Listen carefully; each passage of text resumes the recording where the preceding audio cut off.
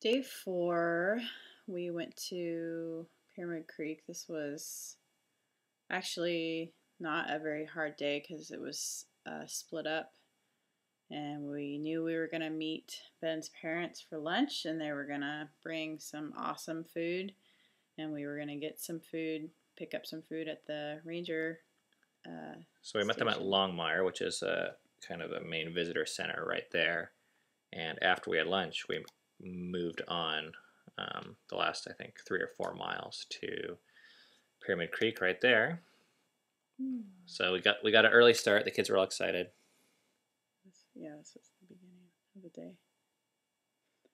So the kids, this was a regular meal pattern where we'd put the pot in the middle of them and they would give them 2, maybe 3 spoons, but they'd have to share.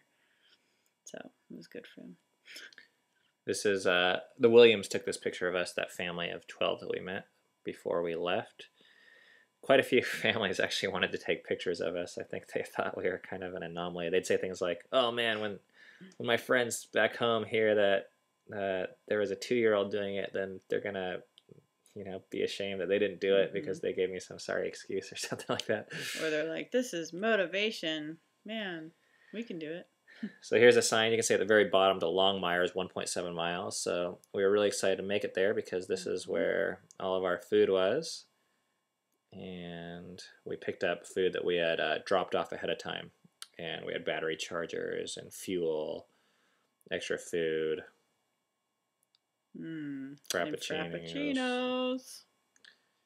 This is where we met my parents, who had a feast for us, a shrimp noodle salad, and all sorts of fresh fruits and vegetables. That's awesome. The kids loved it. And we took the kids to the store, and they each bought a pack of candy. I think this is the first time in their life they ever bought a whole pack of candy, like these king-size candy for each of them. And they consumed it virtually on the spot. Actually, they saved it for a while. They were pretty good about it, but they were really excited. I've got ice cream, so she had to eat hers right away. This is inside the visitor center. We are showing my dad just a map of where we had come. You can see the entire Wonderland Trail on a 3D map there. The hills that are thousands of feet high are only 3 inches high, and they don't look very intimidating or difficult, but they are. So at this visitor center, we changed our itinerary because Lindsay, who was with us, decided not to go any further. So we were down a person on our team, so we kind of had to rearrange some of our materials, and we got rid of one of the tents and a bunch of cooking supplies, and we added a day to our itinerary, which we came to do a few more times. We actually changed our itinerary quite a bit, which you have to change it in the reservation system just to make sure there's room at each campsite. But at this point, we added a day. And this is us getting ready to head out on the trail again. And Papa and Hominy, that's what kids call my mom, helped us out quite a bit and carried the packs and helped with the kids. And this is a picture of us leaving. I'm not sure where this is. I think this is Longmire still, and that's my parents who met us on the trail. And this is Seven, who's trying to carry my pack because we were splitting up the Oreos, and he was saying it's not fair because the adults get 3 Oreos and the kids get 2. So I said, well, if you want to carry my 45-pound pack, then I'll give you 3 Oreos. And of course, he didn't make it very far, but maybe he understood a little bit more why we get 3 Oreos, but probably not. Dove took this picture of me. This is a picture she took of me at Pyramid Creek. This is our campsite. And you can tell there's moss all over the rocks. Oh, and at the visitor center, when we changed our itinerary, that was where we met Sarah, who is a park ranger, and she's one of the people that actually we met at Pyramid Creek again the next day. So this is day 5, and we woke up, and we had a really short day, a 2-mile day plan, but I ran into Sarah in the morning at Pyramid Creek, and she offered to let us stay at the Indian Henry cabin, which was an extra mile, but it was totally going to be worth it because it had rained the night before, as you'll see in our video, and we were going to be able to stay in a cabin. So here's a video. All right, how was it sleeping in the tent last night? Dada and Mama kept kicking me in the And Eden kept taking stuff. You kept kicking me.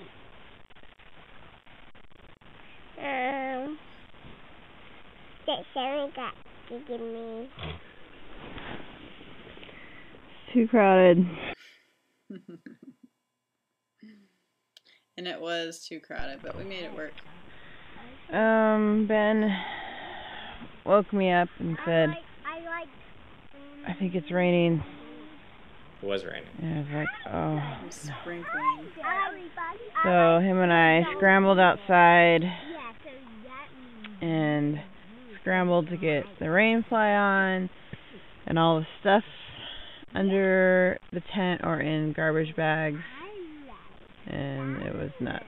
And it didn't even rain. What time? Oh, and we had to get Dove and Eden into the tent. What time was that? 3 a.m. So at 3 a.m. we all make a mad rush into the tent, and this is the first day that all 6 of us got to sleep in the tent together. And as you can imagine, it was a 2-man tent, so it was actually pretty crowded. And as the kids mentioned, everyone is kicking each other in the face. But interestingly enough, we slept better in that than we did at the cabins. Yeah, most of the time actually. This is Memory. As you can see, the toilet facilities are actually quite primitive there. This is another one of the many log bridges that we took across a little stream or creek or river or whatever it was. So this day was really beautiful. We went through these amazing fields, and it was really foggy. It didn't rain too much. It was wet since the second we woke up. There was a lot of water on the grasses that got your feet wet. Memory walked the entire day today. It was 3 miles. So she did it all. It was pretty awesome.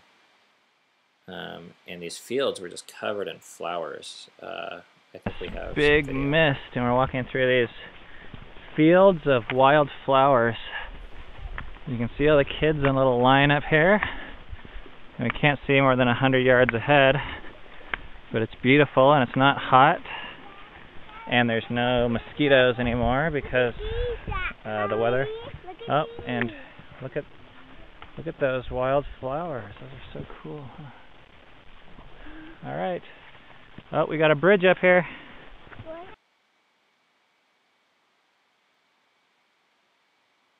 Here's Memory. You can see we're all wearing our rain gear that we didn't really think we'd need, but we bought because all the books tell you to be prepared for rain. But we were like, it's the middle of summer. Why would we need rain gear?